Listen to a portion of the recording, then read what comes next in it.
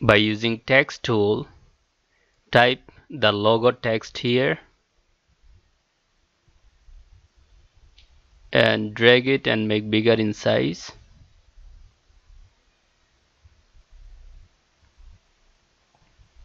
Now let's change the font. So here I am applying ethnocentric font. Now rasterize it. After rasterizing, select it and select the text layer and do right click and copy it. Similarly, select the original text layer. Now select the S, do right click and make copy. Now you can hide this by using rectangular tool. Extend the area, fill the rectangle with color.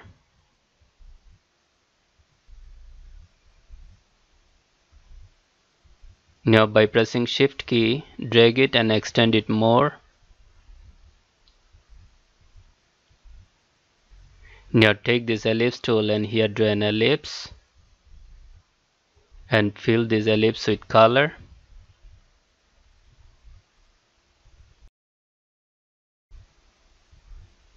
Let's reduce the opacity so that we can see the background. Now place it perfectly. You can drag it until you find the perfect shape.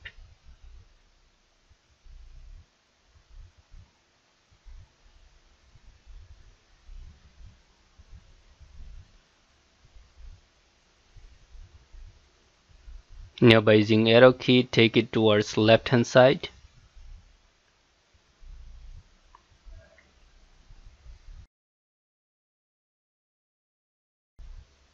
Now select it and by using arrow key, take it towards right hand side. Let's refill the opacity and rasterize the layer. Now select this and do the selection. Now select the down object and press delete. Ctrl D and remove the selection. Now select this and delete it. So we got this shape. Now change the color. So select every object and individually change the color.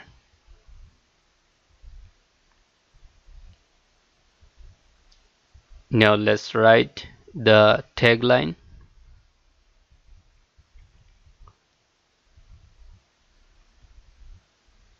Drag it and make it smaller in size and bring it at the center. Now let's change the font.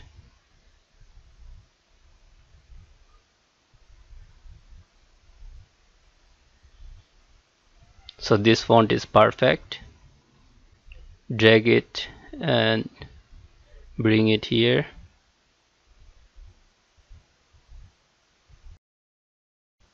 It looks perfect. Now open the mockup file. If you don't have the mockup file, check the description. Now double click at the top layer and hide the background of the logo. Select it and drag it to the mockup page and leave it here. Click yes. OK. And place it at the center. Now hide the mockup layer and click yes.